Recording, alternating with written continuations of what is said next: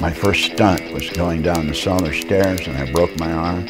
I went down the stairs on my tricycle, and my mother said that you were always that way. That started your stunt career.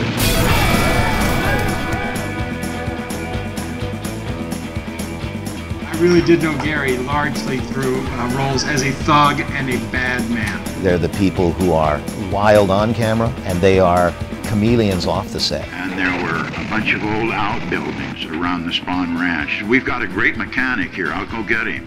And she came back with this little guy about this tall. It was Charles Manson.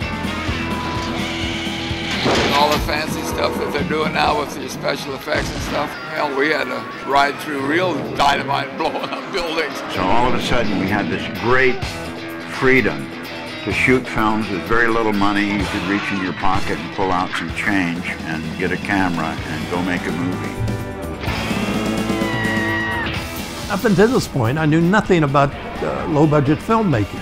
And to watch them run around and break every rule in the book, I'm just staggered. Mom and Pop brought the kids home because television was coming in. So the drive-in theaters were sitting there without a lot of product. A director doesn't have to talk stuntmen into doing things that were dangerous. His job is to talk them out of doing things that are dangerous. All right, cut it. That's a wrap.